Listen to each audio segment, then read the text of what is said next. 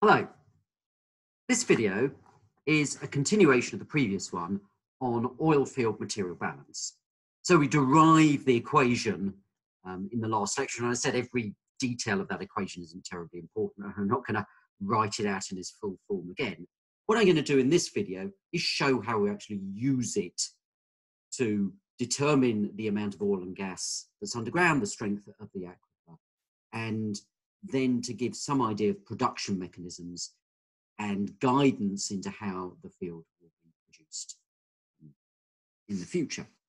So what we do here is I'll go to the whiteboard.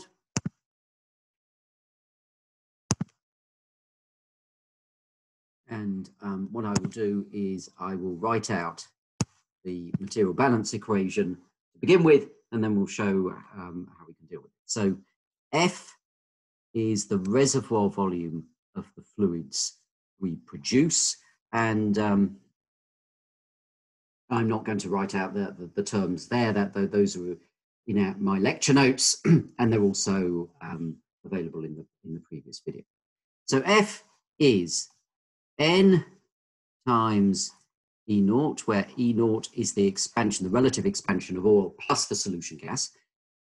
Then we have a term Nm. M is the relative size of the gas cap, and we have the expansion of gas, plus WC delta P if we're using our pot aquifer model. If not, we can use a more general aquifer model here, but the terms there are related to the strength of the aquifer. And then the final term is N1 plus M, because it involves both the oil column and the gas cap. And then I'll write the final term here, ER. And ER, R for rock, it refers to the expansion of the initial water that's in place plus the compression of the rock. So those are is the general the material balance equation, and there are potentially at least three unknowns. There's N, there's M, there's the strength of the aquifer. You may also be uncertain on the rock compressibility. So there is when you expand out ER, those are the compressibility terms. If you haven't measured those values, that is, if you don't have a good estimate of what they are, potentially that's an unknown. So how do you deal with this? What you could do in general is, just as we did with gas field material balance, you have a table, right, which has all the data. So in all cases, we're going to have something like this. This is the pressure. We have the amount of oil produced, the cumulative amount of oil produced, the cumulative amount of gas. We may even be producing water. And then we also want to know the properties, BO, BG, and RS, for instance, okay? So we can imagine that we have a field, a mature field that's been producing oil and gas, okay? We have the initial value on discovery, nothing's been produced, okay? This is BOI, this is BGI, this will be RSI, okay? And then as production proceeds, every 6 months or so, you will have data, so you have a table of data. And you may also have some measured properties such as the compressibility of the rock, the compressibility of water, and so on. So in principle, you can put in all this data, and you can simply find the values of N, M, and the strength of the aquifer that match the data, right? It's an optimization procedure, and there is software that is available to do that. So, in many ways, well, that's the end of that subject. What else is there to say? Okay, fair enough. What we're going to do, however, in this video is just go through simplifications where you can more or less by hand, by plotting a graph, actually find two of the unknowns when you know that one of the unknown can be ignored. Okay? The other thing that is rather useful from this analysis is if we divide through each of these terms by F, and imagine we've done this analysis, so we actually know all of these values. So we actually found the values from the match to the data. And obviously this isn't F anymore, this is 1. So on the left-hand side is 100%. Basically that means that's the stuff I produce. And it's produced by 4 physical mechanisms. the oil, right, the oil and solution gas, by the gas cap, by the aquifer, and by the rock. So you can take, for instance, your last set of data, and you can calculate the value of each of those terms. So imagine this one is 50, 0.5, 50%. Okay. Imagine this is 0.3, this is 0.1, and this is 0.1. So what you say is 50% of the recovery comes from the expansion of oil and solution gas. 30% will come from the expansion of a gas cap, 10% from the aquifer, and 10% from the rock compressibility. From which you might conclude, actually, the aquifer and the rock aren't that strong. Okay, so the movement, the natural movement of water from the aquifer isn't strong. There is a gas cap, so that's positive, but it's not producing, it's only 30%. And the remainder is actually coming just from the expansion. And so, when you're thinking then of how am I going to operate this field, one thing would be, well, maybe to boost the gas cap expansion by injecting more gas into the gas cap. Okay, as an example. If we have a very strong aquifer drive, you might say, well, I don't need to do anything because the water is pushing out the oil naturally. You may want to boost the aquifer drive by injecting water either into the aquifer, but it may not be well connected with the oil column, or you might be injecting water into the base of the oil column. So it gives you ideas. It doesn't tell you exactly what to do, but it gives you an understanding. Any reservoir engineer should know, I have this field, I have done material balance, the production mechanisms are. And they're not on-off, they're not, it's a solution gas drive, no, it's a gas cap drive, no, it's a this or that. Not categorization, it's quantification. You can quantify each of those two. Okay, so let's just go through some of the cases that we could consider. So let's get rid of the table, because we'll assume we've got this table.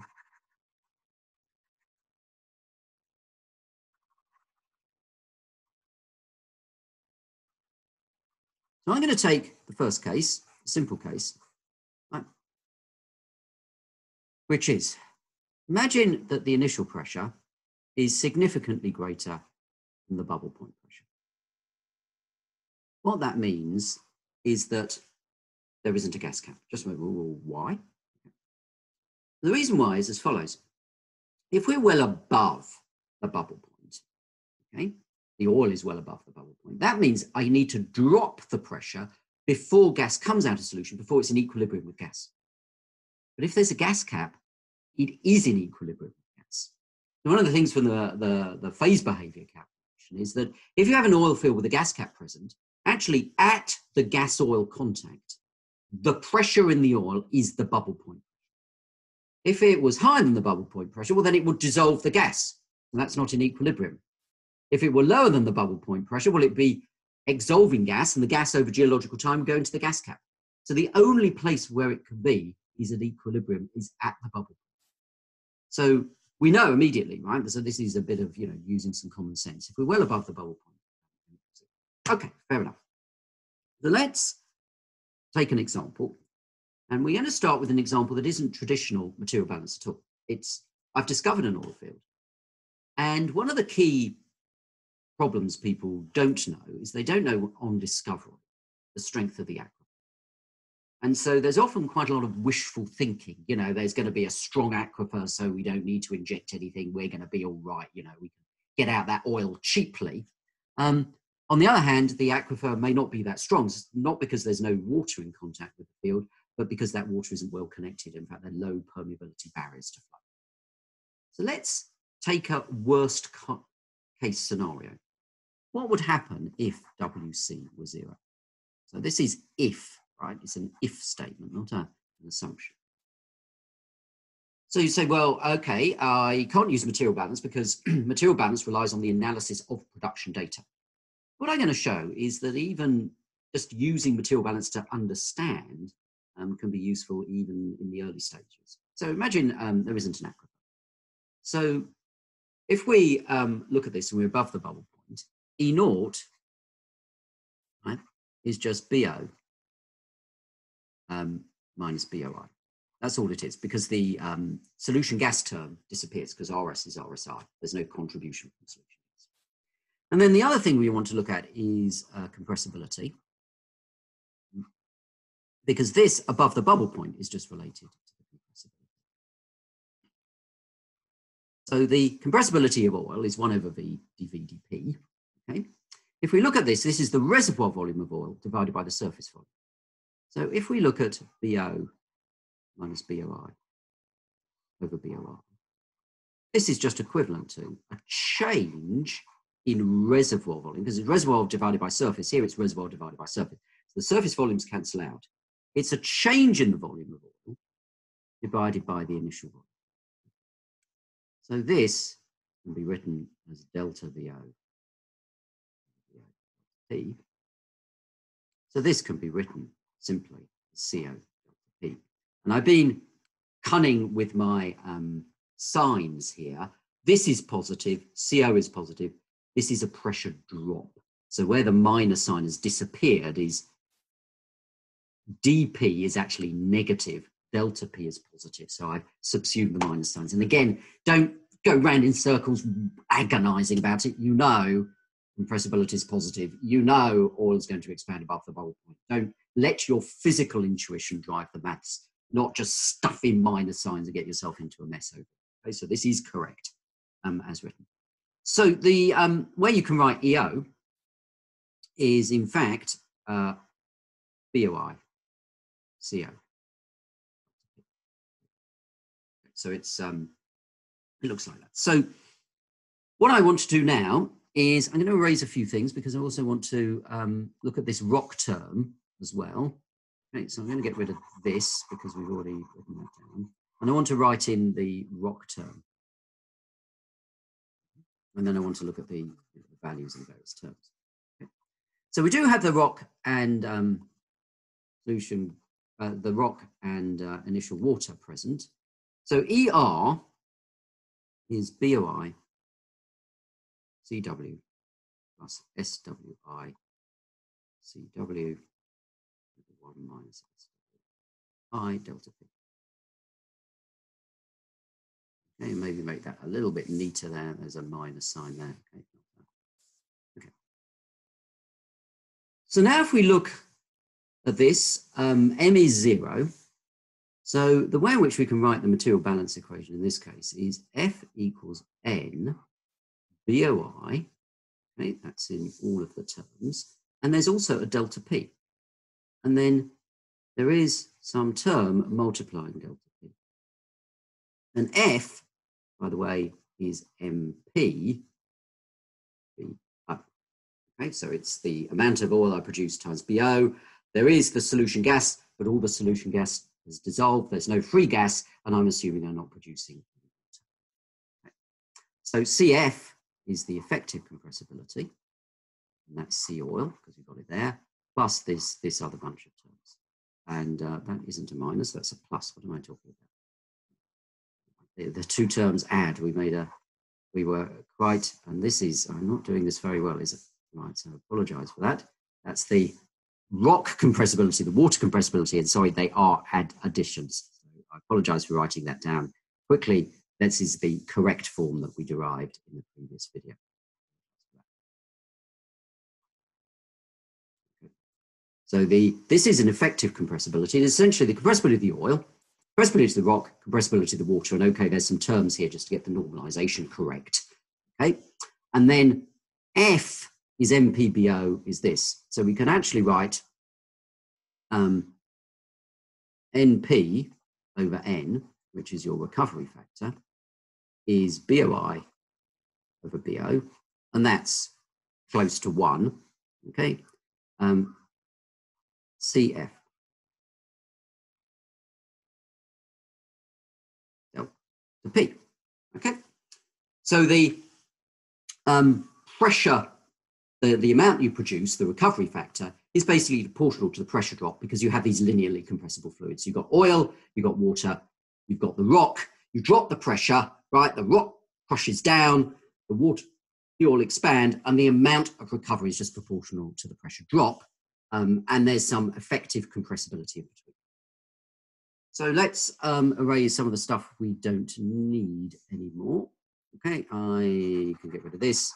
Right, this wasn't right in the first place. Okay, CF I'm going to keep.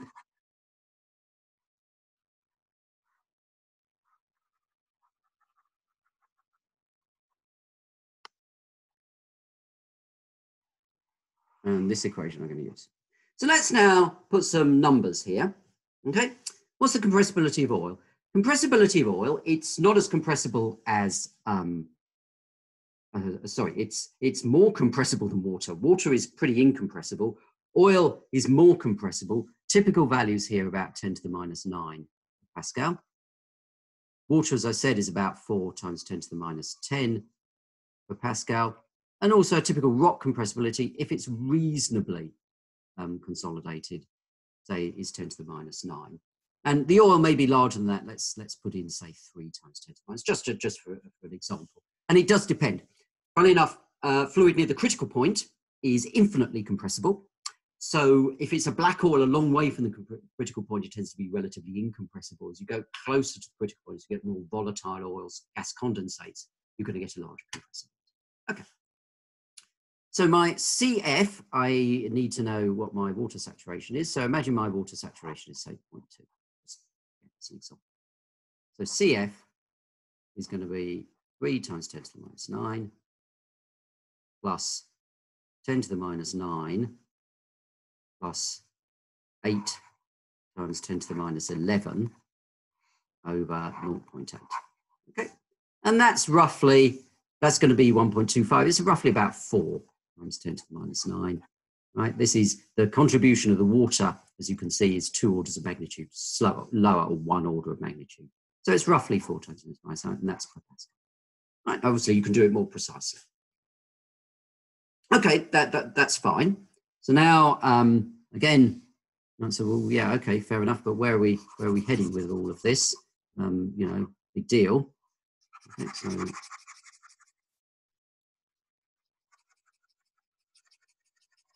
so let's just give, you know, an example, right? And obviously every case is different, but this is, you know, a way of thinking about it in a simple way, you know, without getting yourself into a mess. So imagine your initial pressure is, say, 20 megapascals, right? And your bubble point pressure is 10 megapascals. Right? Okay, these are not terribly high pressures, but that pressure difference is typical. So you may have 10 megapascals, 100 atmospheres between your initial pressure and the bubble point pressure. That's a big difference, okay? So that difference, the pressure drop before you reach the bubble point, is going to be of the order of 10 megapascals to 10 to the 7 pascals. You can calculate your recovery factor when you reach the bubble point. If we assume that BOI is approximately equal to BO, right, this factor is of order 1. This is 4 times 10 to the minus 9.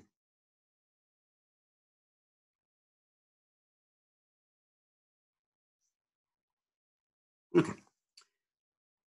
So what you calculate is you've discovered your field, you're well above the bubble point, that looks great. Okay, you drill a well, the oil comes out, this is all looking good. You know, you can measure the properties of the fluids, you know the compressibility of the oil, the water and the rock, okay? And you can drop the pressure by 10 megapascals, so half the pressure is gone, and your recovery is 4%. Okay, now, there's something to bear in mind there. So normally people say, I can't use material balance because I don't have any time dependence. But if you're developing a field, okay, as a Western oil company, independent oil company, you normally have a license for, say, 20 or 25 years. Okay, so you bid for a license to explore for oil, you found oil, you then have to have a plan to develop the field, and you're given 20 or 25 years. And over that 20 or 25 years, you probably want to produce about half the oil. Half the oil. Okay, and the reason is because, you know, your recovery factor is never going to be greater than about 50%, and we discussed that previously, but it's just a vague picture. So over 20 years, that's about 2.5% a year. But of course, what you want to do is you want to produce a lot to begin with because it's easier, you got higher pressures, okay? So you have a high flow rate to begin with, and then the flow rate drops off. And in one of the subsequent videos, we're going to talk. Okay, so that's your idea. So probably in the first year, in year 1, typically you want to produce about 5%. Now, that isn't just made up, where does that number come from? Outside the context of this course, you would also plan to drill wells, your facilities, you'd separate out the oil and gas, what would you do with the oil, right? There's a whole plan there. But the plan comes with I'm an engineer, I design it. It's not numbers that I have to sort of pluck from thin air. I have designed a production facility that I want to produce this much oil, okay? And if you know N, you have an estimate of N, say geologically, you would say, okay, this means in terms of recovery, say 5% in the first year. So what that means is you can start producing oil for 10 months, less than 10 months, so between 9 and 10 months. And you've lost half the pressure in the field and you're going to go below the bubble point. So within a year, you're below the bubble point, you're producing a lot of gas. I'm going to show what happens next, but you're condemned to a recovery factor that's probably 15, 20% at most, which is pretty catastrophic. So you need to plan to be able to drill a well into which you're going to inject water within a year. And that's one thing that often trips up oil companies is they know they have this accumulation, they know it's close to a big body of water, they're just assuming that there must be an aquifer. And so they say, okay, we'll start producing. We've got a few years to sort of think about it, look at what the oil price is, discuss with the board whether or not we want to make this investment. And you end up, you've got 9 months. And so it's a bit of a scrabble because you either have to close in the field, which means you're losing money and everyone's unhappy, or actually you're dropping below the bubble point and you're hoping you get moved on to another company before people realize that you've actually lost your company billions in revenue by doing so. Okay, so that's the story there. I mean, it doesn't really use material balance in a classic fashion, but it is relatively straightforward way of looking at this. Okay, so that would be the first thing I was going to say. But imagine you do drop below the bubble point, and 50 years ago, 70 years ago, that was common. You just did primary production, particularly on small fields. So you do drop below the bubble point. What's going to happen in your material balance? Okay, so at this point, when you go below the bubble point, you start producing solution gas. Gas expands in a non-linear fashion, and of course, there's a non-linear X solution. So you can't use something simple like this, not all proportional pressure drop. But we do have the equations. So what we do here is I'm going to get rid of all the rest of the stuff. So we're going to talk about below the bubble point.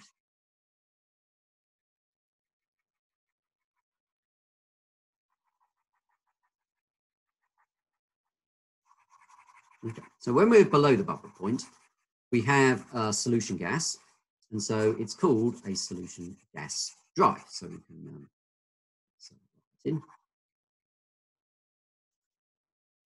So this is what's called, okay, solution gas dry. Now, if we looked at this, even above the bubble point, the expansion of oil actually was larger than this rock term. When we go below the bubble point, we've got gas. Gas is much more, 50 times more compressible than rock. So although, if you've got the data, you can include the rock expansion, just for simplicity, I'm going to ignore it because it's going to be a small term compared to the expansion of gas.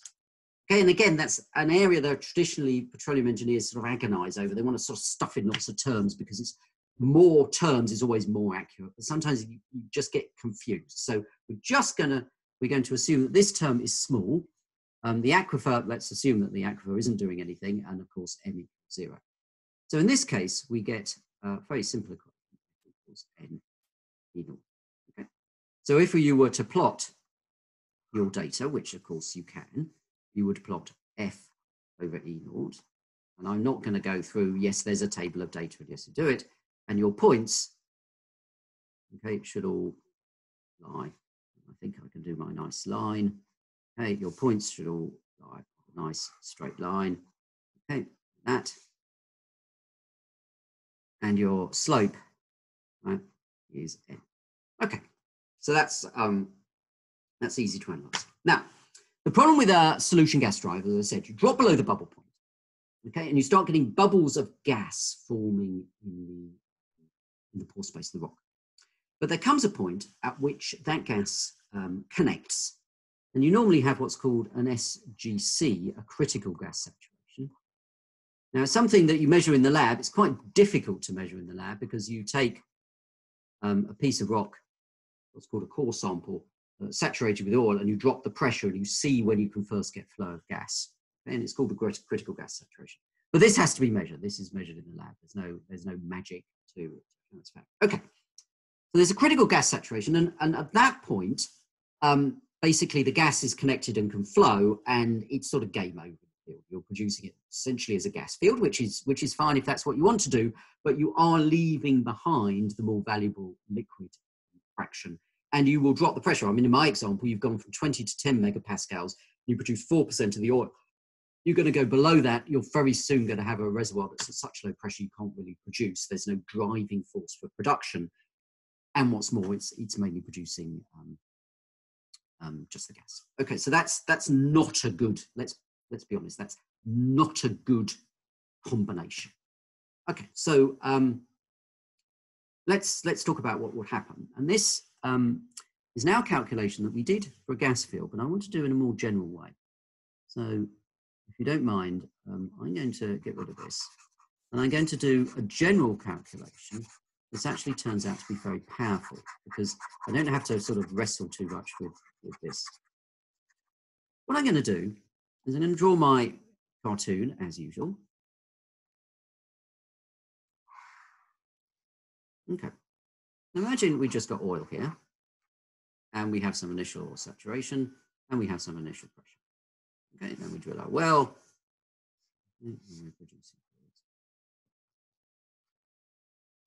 Now, in general, what's going to happen is basically two things.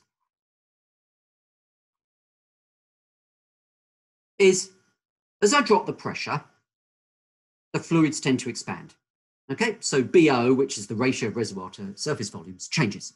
Okay, so that's number one. You see this with a gas field, right? You produce gas, the gas expands. The oil might expand and then shrink, but it's doing whatever it's doing. So there's a ratio of volumes. The second thing that happens is either naturally or because of injection, this saturation of oil will change, right? Because the oil is being replaced by gas, it's being replaced by water, it's being replaced by what you're injecting, okay? In this particular example, it's because we drop below the bubble point and bubbles of gas come out in the oil column. And of course, where there's gas, it's pushed out the oil. So it actually, does add to production. It's not 100% disastrous, just long term, not very good. Okay, or we could do a water flood or whatever, right? We have some saturation left.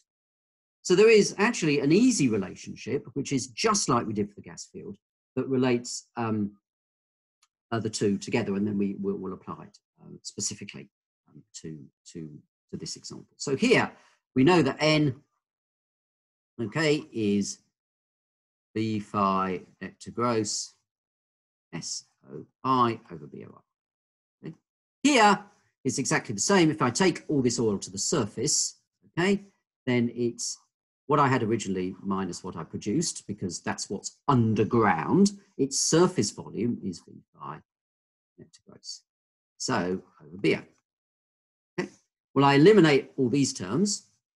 So N minus MP is equal to N. V phi net to gross is N BOI over SO.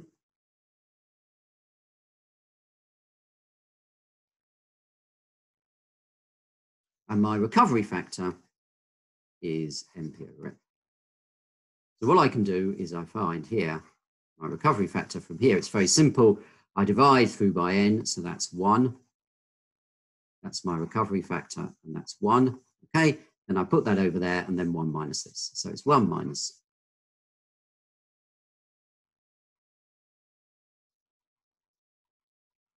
Okay, so this is quite a general equation. Okay, quite a general equation, and they're two terms. So the recovery factor, and it's a general equation that can be applied for any circumstance, not just specifically for this little one and it somehow disappears for anything else. No, it's quite general. It doesn't matter what I've done in the field. Two things are going to happen. The pressure changes and the saturation changes. Okay, so this recovery factor accounts for the expansion of the oil in this particular case, because I'm looking at oil, so that's a messy way of indicating it, but I'm trying to indicate that term. See that? That's good, excellent. Okay, so it's this term, it's the expansion of the oil, and this is due to the displacement. So clearly, there are two things you want to do. What are the two things you want to do? You want to make the recovery factor as close to 1. So you want that term with the minus to be small. So two things, you want SO to be close to 0. So you want to push out the oil, right? Use water to do it, but water and oil don't mix. So you trap the oil. Gas does a lot better. It can drive the saturation down. Surfactants, low salinity.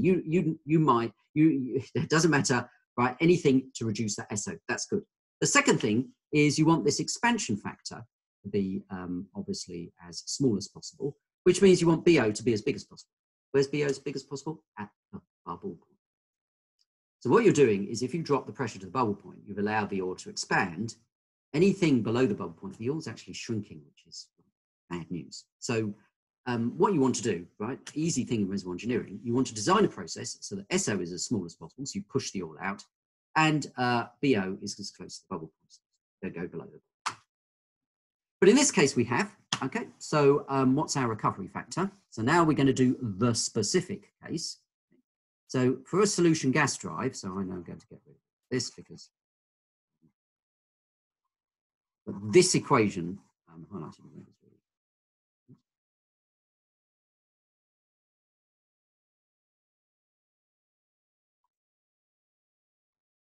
So in this case, my SO is, well, it's 1 minus SWI, that's what I started with, minus the critical gas saturation.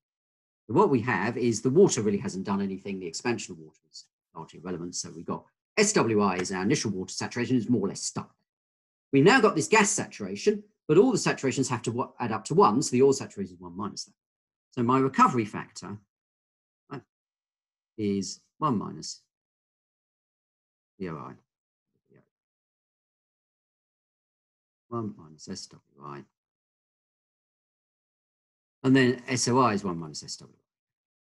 Okay, so let's talk of some typical values. Okay, anymore. So let's do some typical values just so that we can get an example. So BOI over BO, if we drop below the bubble point, that's actually going to be less. There's going to be greater than 1, sorry, because if we look at this pressure, this BO, it goes up and then down. So we're here and here. That's BOI, that's BO. So BOI is bigger than BO. So imagine that's, say, 1.2, just as an example. Okay, SGC is the critical gas saturation. That's normally about 20%, something like that. SWI may be, say, 30% in this example, 0.3. Okay, so the recovery factor is 1 minus 1.2 times this is 0.5 over 0.7. Something like that.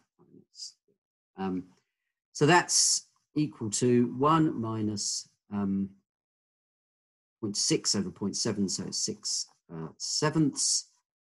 What 6 sevenths is 8.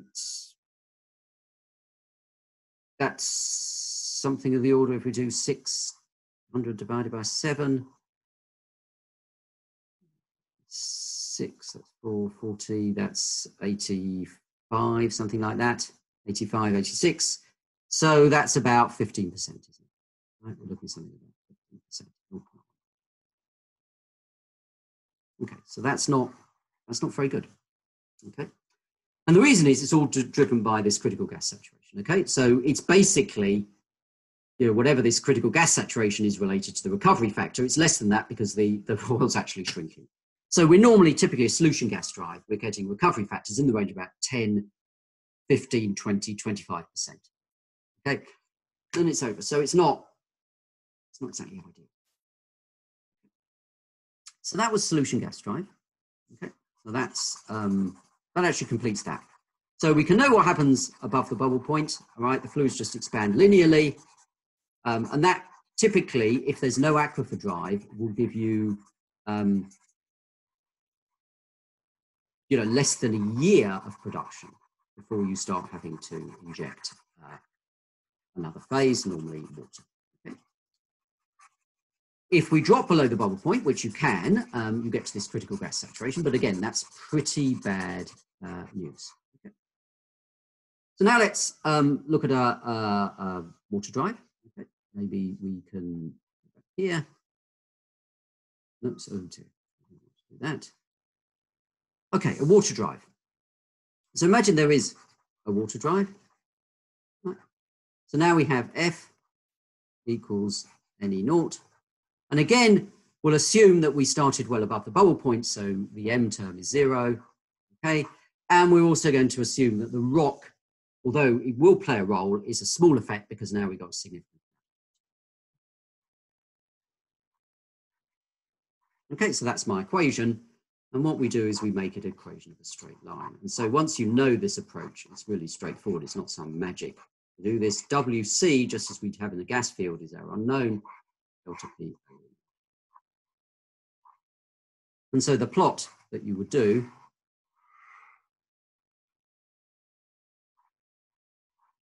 is F over E naught on the y-axis, delta P over E naught on the x-axis.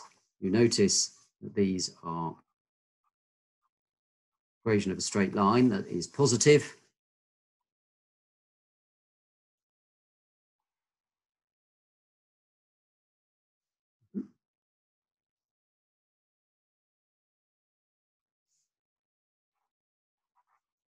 So the intercept is n, and the slope is WC.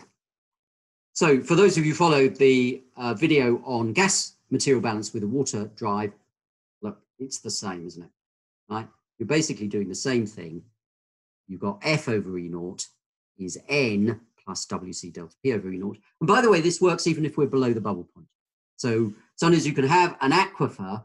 The aquifer is reasonably strong, so the water's moving in, but the pressure's still declining and declining and declining and declining and declining. And sometimes you can go below the bubble point, which obviously is not good news, but there's nothing in these equations that means that's impossible.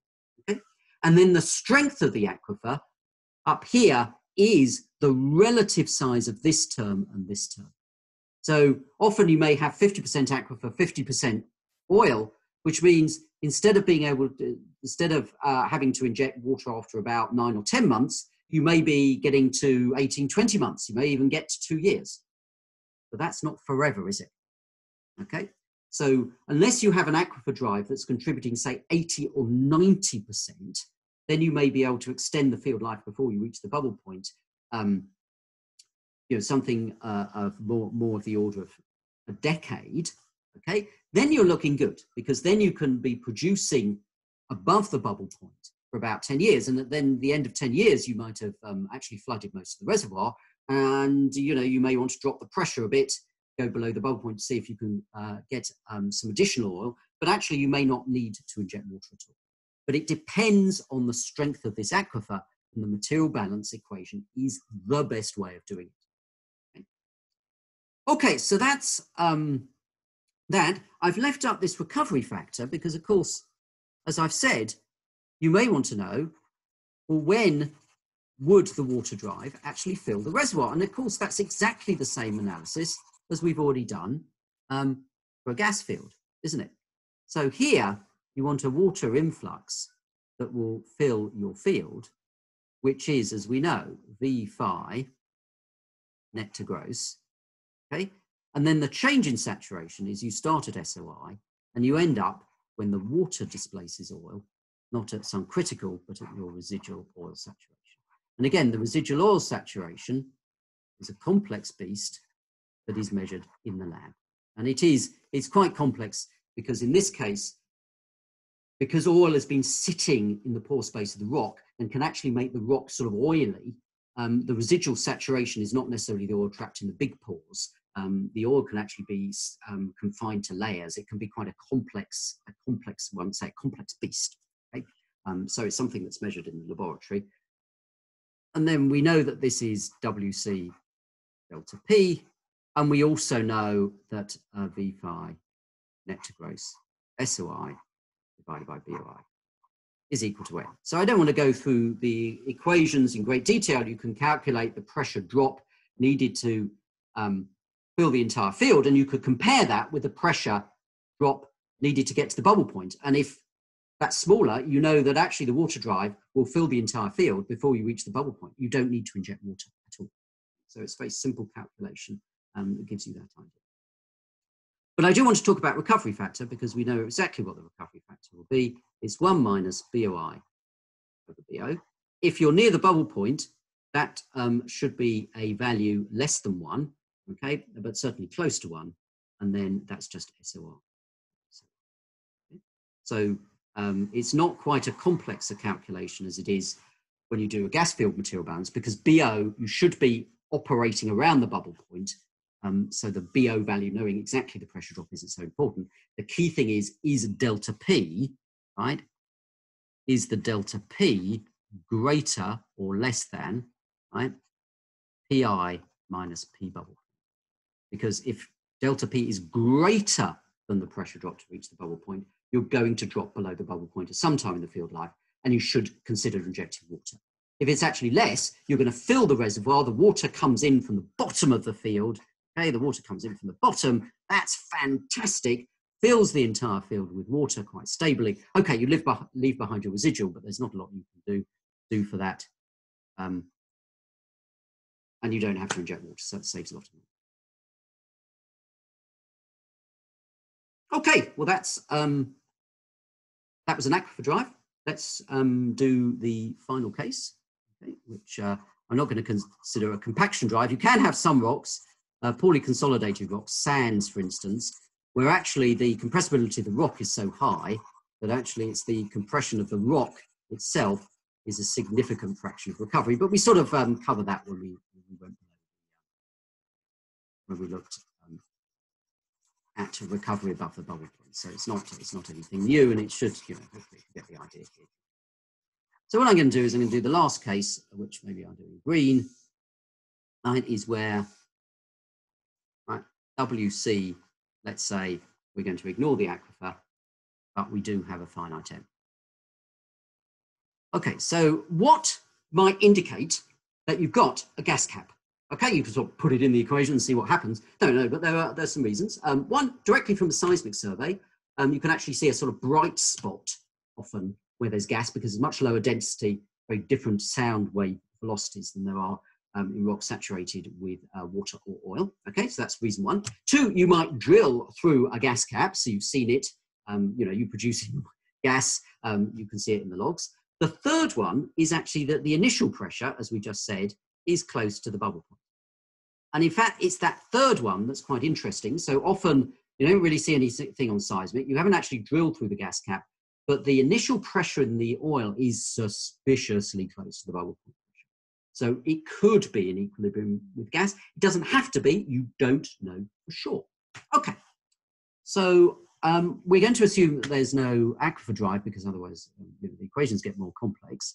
But the equation becomes F equals NE0, we always have to have that term, plus NM EG, okay? And we make it an equation of a straight line. At this point, hopefully everyone can see where we're heading here.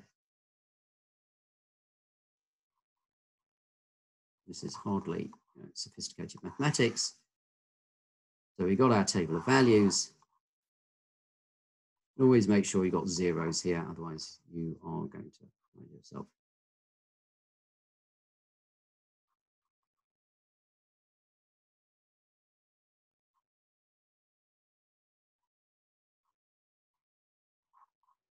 Okay, so again, positive slope. Here are your points. You find your best fit straight line. Dun, dun, dun, dun. Okay, there you are. Your intercept is N and your slope is NM. So if it turns out that there is no gas cap, well, there's these points are horizontal. Okay, that's your N value. If there is any deviation from a horizontal line, right, that means that there's indication that there is a gas cap. Your actual value of N is lower. You're actually supporting production from the gas cap. Okay, so you've got both, and the slope there is NM. Okay. And what you'd normally do with this type of analysis is, again, you want to look at the relative size of this term and this term, right? What's providing the recovery? If it's mainly just the gas and solution gas, because remember you're below the bubble point, that's not good, Okay, so you need to boost the gas cap drive. You have to inject any produced gas into the gas cap. You might want to consider water injection as well from the base of the oil column, not from the aquifer, because we've assumed there is no aquifer, so there isn't an aquifer to inject into. Okay, the other options would be to look at whether or not you want to produce the gas. Is there a market for the gas? Right? If you've got a very strong gas cap drive, that's actually good news, because then the gas will drive out the oil and can actually be a very efficient process. You can, because the residual saturation left behind from a gas flood is potentially as low as just a few percent, you can actually get recovery factors that are as high as 70% from a strong gas cap drive. So this can be a very favorable production mechanism depending on circumstances.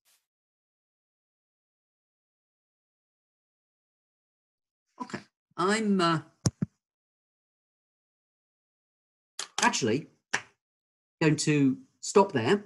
The reason is because it's a bit theoretical. I've shown the equations, I give you some idea. In the end, material balance is actually quite a sort of practical subject. You need to look at some data, you need to do the plots, and you need to think about what it means. And there isn't a magic bullet. There isn't, you get this answer, you do this, you make a lot of money, or you produce more oil. It's more about understanding what's going on. A good reservoir engineer understands, it's a gas cap drive, or it's 70% gas cap drive, 30% comes from the expansion of the oil and the solution gas. I am going to manage the field so that I boost the gas cap drive by re-injecting produced gas. Just thinking about the various processes and what's going on.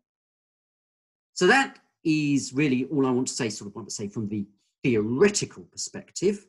Okay? One of the big things that's missing from material balance is there's no time dependence. I sort of said, well, you can tell because you want to recover so much per year, but there's no explicit time dependence in material balance. And so it assumes that you have a reservoir with sort of uniform properties and the pressure is uniform as well. Okay, so that is a bit of an approximation, particularly for large complex fields, and I don't want to sort of dwell on that. So material balance in general is used to look at relatively mature fields, relatively small fields, look at the gas fields as well. But when we get to more complex situations, people do want to look at time dependence. They want to look at fluid flow. So the next video will be introducing time dependence, again, in a very empirical fashion, before we actually tackle fluid flow more rigorously by equations. So I'll finish there. Thank you.